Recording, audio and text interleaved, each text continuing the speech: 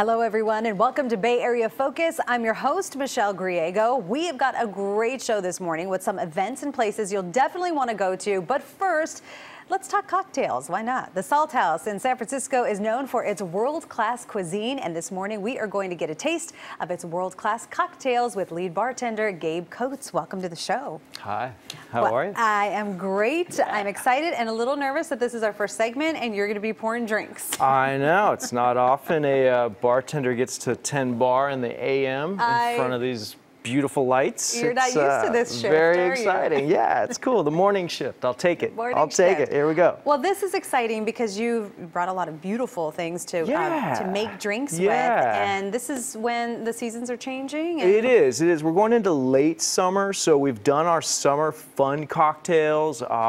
We've had our kind of light, exciting cocktails. Now we're going into kind of late cocktails, transitioning into fall, into that more savory thing, but we still have like a couple really fun ingredients coming out for late summer. Melon is one of them. That'll be in our second cocktail. The first cocktail that we're going to go with, though, is an old fashioned, only because it is the cocktail of the hour, of the year, of the last 5 years. It's knocked out the martini.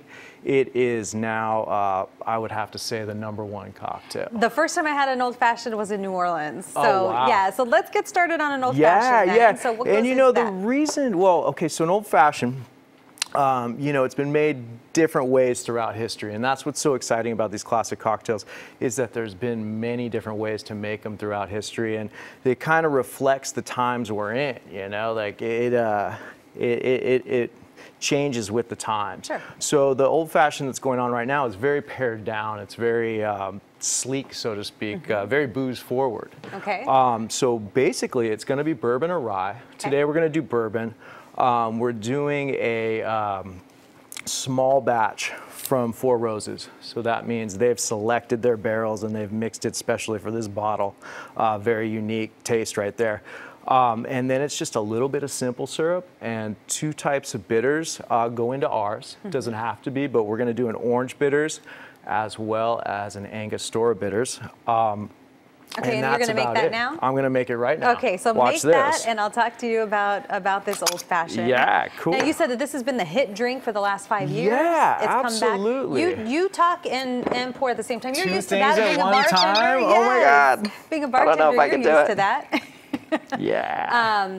But so it's come around, what, in the last 5 so years? you know, it was popular again. Yeah, it's always been on the radar, so to speak, but it's really gained popularity and gained momentum in the last few years. You know, it is like the cocktail on everybody's tongue. You know, it used to be the martini. The martini used to be what people went with. Now it is that, you know, whiskey style drink. It's not the Manhattan. It's very sophisticated too. It is. It's sophisticated and simple. Keep going. Yeah, all right. Cool. So we've added our bourbon, and now what we're going to do, we're just going to add a tiny bit of simple syrup. And at this point, you can really maneuver the drink however you want. And you've been doing this a long time, so you can just I've been doing it 20 plus years, so it's all kind of very intuitive to me at this point. We did very little simple. You can add as much as you want. That was orange bitters. Okay. So this is a Regan orange bitters, one of the better orange bitters on the in the market right now. And then this is going to be an Angostura bitters. Angostura bitters, classic bitters, kind of the quintessential bitters. Now we're going to add a little bit of ice. Okay. Get this going. Chill it out. Yeah, exactly. Get it cold. You want to have it cold.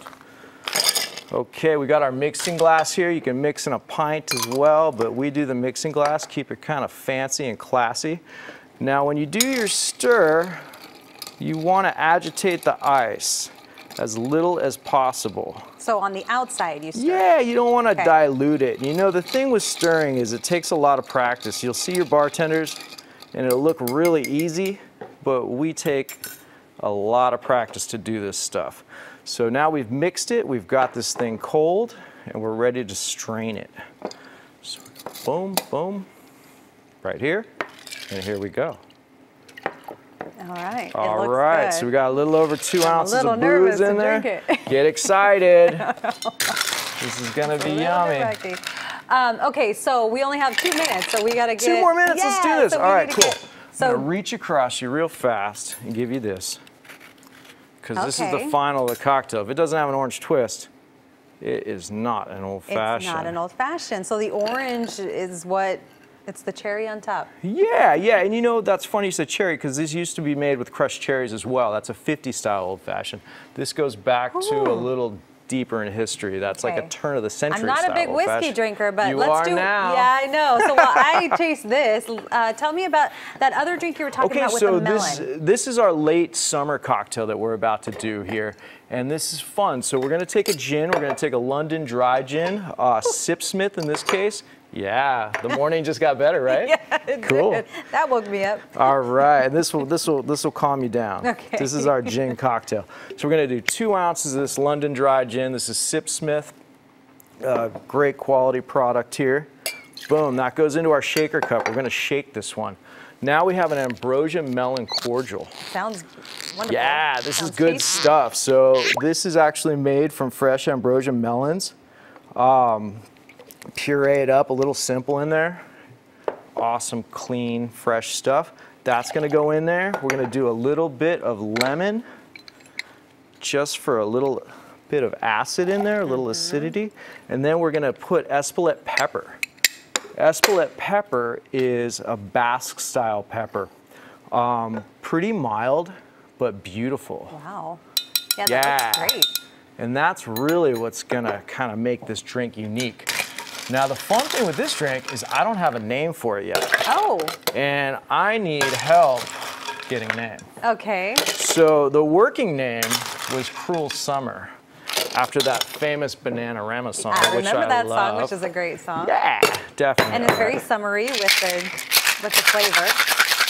I'm gonna shake this up. I love the sound of this. This is awesome. Oh, it's addicting, the sound. It really is. And know what's really fun about this for a bartender? What's that? You can drown out the crowd. Oh, yes, you can. Yes, you can. But you get to meet cool people, I mean, oh, absolutely. every day. I love my guests. I mean, they're pretty. fantastic. So yeah, we're getting this kind of late summer afterglow feeling to this thing. So this is a cocktail right here. Okay. And I get to taste this. Yeah, taste that. Okay, so you're saying Cruel Summer. You can just name it the Michelle, and I'll be fine with that. Yeah. And also, this is very good. How should we garnish it? What should we do for a garnish? The melon, plop that in there. I'm going to talk to these guys real quick, and we're going to go to commercial. So be sure to check out Gabe's Cocktails at the Salt House in San Francisco. Absolutely, Salt House. For more information, you can go to salthousessf.com. Cheers. Coming up, the UNICEF Gala when Bay Area Focus returns in a moment.